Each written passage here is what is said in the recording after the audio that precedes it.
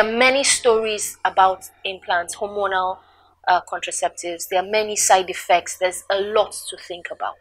But after weighing my options, I went for the rods. Now, these rods are like matchsticks. The double rods? Yes, double rods. They're the length of a matchstick, a bit slimmer, and it's Matchstick. plastic. Yes. What kind of matchstick? Give us. No, not the new, not that, the old matchstick. Okay. So we're talking about give or take this length, right? But this as thin. I'm sure slightly somebody is thinner. reacting there. That. So what's the difference? Slightly, not of course, I mean, not as fat, of course. Not as but fat, slimmer than a matchstick. Slimmer than a matchstick. This long and that long. Okay. And there's two of them. It's a double rod, so it's placed under the skin. Upper arm. Yes, so it's placed at the upper arm, depending on what arm I use my right. So it's placed on my left. If you're a lefty, it will be placed on your right. Now, I had a friend who has the rods. So it's you literally feel them. It is very close to your skin so that it can be taken out. Because if it's too low, it can travel. Okay. Sometimes this thing breaks. And apart from that, even if it doesn't travel, removing it might be a problem. So when it's underneath the skin, it's always best. And it's so close that when you touch it, you can actually see the rods and feel the rods. Now, the way the rods function is they secrete a hormone called progestin into your system. So it flows into your system and then it does its work. It thickens the mucus from the cervix, thins out the lining. So it's a wonderful ovulation, at times so, and then ovulation. It stops, exactly. So it's a threefold. So the mucus secreted is thicker, which affects the sperm, the lining, and then of course your ovulation. So I felt comfortable that no matter what happens, we're good to go. So you always like to have your arsenal fortified because it's 99% with IUD that you settled exactly. 99% for the implant, hormonal implant. That's right. I didn't want to be distracted. I didn't want to thinking several times, which is what a lot of women deal with. Exactly. You know, I know of somebody that she would just be thinking. Her husband says she will do like 20 pregnancy tests. If the home test kit does not fit, she say, let me go and do blood test. She's always apprehensive. Am I pregnant? Am I not? Do I, want? So that was something you didn't want, but you did not only wish it away, you did something about it. You took responsibility. I made a decision. But were you apprehensive? I was, because the stick that you are double. The reviews were a bit, it gives you something to think about. The side effects, you have to think about it. But also, the issue with contraceptives is you will never know how far it affects you, or it will affect you, what symptoms you may suffer until you try it. How heartbreaking can that be? It's extremely heartbreaking, especially with the drama I had to deal with. So talk to us. I had settled. How long did you have the implant for? For 2 years. For 2 years? Yes, I had the implant for 2 years. And it was a roller coaster ride of 2 years. In the beginning, I had no idea what was happening. I assumed I'm a new mother. I've got an infant. I have a toddler. I don't have a nanny. I was always exhausted. Now, I rationalized. I'm not sleeping well. I have an infant. He was colic, then he was teething, then there were all sorts of dramas, little temperatures. So I just figured, I'm a new mom. This is how it's supposed to be. So that's how you kept on rationalizing? That's how I kept on rationalizing. When you say tired, how tired were you? Bone tired. I feel like I had literally been carrying rocks. My bones, my body, my back, everything was aching. You know when you have really bad malaria and your body is hurting all over? I was that tired. And this was how you felt every day? Were there days it was better? This is how it... Now, I was tired. Let's put it this way. I was tired constantly. I was exhausted. Bone tired, where I cannot move. I will just lay down in cycles. It was, how often were it was these later cycles? I realized 2 weeks before my menstrual cycle, my symptoms were crazy. I was extremely tired. I would sleep. I would go to bed at 9 p.m. I would wake up at 6 a.m. and I'm exhausted. I feel like I was working in my sleep. Wow. I wake up and then I had a headache that became part of me. I have a history of migraines, but in my late 20s, I stopped having migraines. When I used the implant, my migraines returned. And the frequency, it was really bad. Constant allergies was affecting my immune system. I was stressed. It wasn't helping. The allergies was adding. So it was a whole mess until I started to hyperventilate and I had no idea what was happening. I couldn't breathe. When I'm seated, I feel I'm breathing, but it's not deep enough. I'm not getting enough oxygen. I can't lay down. My breathing cuts off entirely. Now, and at this way, while we're dealing with all this, it didn't occur to you that there was some. Did it cross your mind? It did not. I completely forgot about. I felt, yes, it had side effects, but I had no idea that all this, because I assumed the stress of the babies, my allergies, my responsibilities, other responsibilities, you know, other things. I thought all of that, but I did not know predominantly it was the side effect from the country. So all that breathing ended. I had no idea, but I was having an asthmatic attack. Wow. I got Before into then, my car.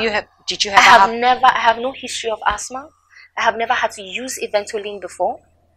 And I drove in that state to the hospital. When I was taking my vitals, the nurse said, are you having an asthmatic attack? Where is your inhaler? And I told her, I'm not asthmatic. I don't have an inhaler. And she looked at me like I was irresponsible. They had to nebulize me. They put the machine on me. And the doctor said 2 sessions. After 2 sessions, it was not any better. And finally, when my airway was cleared, the doctor sat with me and started to ask me questions. What's your routine like? He said, look, your level of exhaustion is really bad. He said, you need to rest. I said, how do I rest? I have a 2-year-old toddler and I have a newborn at 6 months. And there's nobody wonder there are people that have 10 children. You know, and and that is one of the things I told myself. You cannot be tired. There are women in the corporate world who just finished 3 months maternity leave and are back. There are women who are on these contraceptives who are doing 9 to 5. There are women who are at home who have 4 children. You have only 2. So it can't be just and constantly. That's what, because from experience, that's what we tell ourselves as women. From people that have counseled with, that is what they are being told. However, it looks as if the reaction this woman has is different from the reaction that woman has. It's entirely different. At this point in time, I would have taken the cup of tea any day, anytime over what I was feeling. It was. You see, so when I talk about the fact that you like the adventure, so it changes. Unfortunately for us as women, we are not kind to ourselves. We're not forgiving. We look at other women. Now, like I mentioned, the trainer. She's a physical trainer. She does exercises with that implant, without. And I have a friend who had the copper tea and suffered with it. The same, yes. Yes, her cramps were unbearable.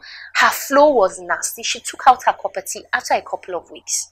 You know, so we react differently. And unfortunately, you will never know until you have used it or you are using it. So in this conversation with the doctor, the guy said, for you to have... now, I had an infection in my respiratory system from the onset of all the battery of allergies. He said, you need to rest. I said, how do I rest? You need to rest more. You need to eat better. You need to exercise. I said, how can I exercise when I'm exhausted? He said, it will help the system. So I found a way. I looked at my routine. I did drop some things. I dropped some things and I started to exercise. The exhaustion got worse. So I started changing exercises. I started changing programs, the kind of exercises I did, the intensity I did. And it still never crossed your mind. It's still, you know, I went back to the doctor. And the conversation, how many children, are you sure you are not pregnant? And then I laughed. I said, what I have right here I can't be pregnant. He now said, why am I so sure? And I told him about the implant. He asked me how long I've had the implant. And at that time, it was over a year already. And he said, it's too long. You should have normalized by the 6th month. What are your symptoms?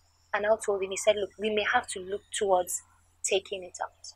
So that was the first time it crossed your mind? That was the first time. I went home, Pastor D. I went home. I had the leaflet. I had the pack. And it came with a card that shows when it expires and what date and when you had to take it out. I was meant to take it out in 2021. I looked at the leaflet, and as I read through the side effects, every single side effect. As you were reading through and seeing the side effects, it was a blow. And remembering what was going through your head. It was a blow. First of all, I could not believe it. Did you feel stupid? Did you feel you had been cruel to yourself? I was annoyed with myself. I was mad at myself. And then I started to pity myself. Because when I read dizziness, I would wake up and I would stand and almost fall. I'm disoriented. If I'm seated for a long period of time, I have to consciously think about it before I get up.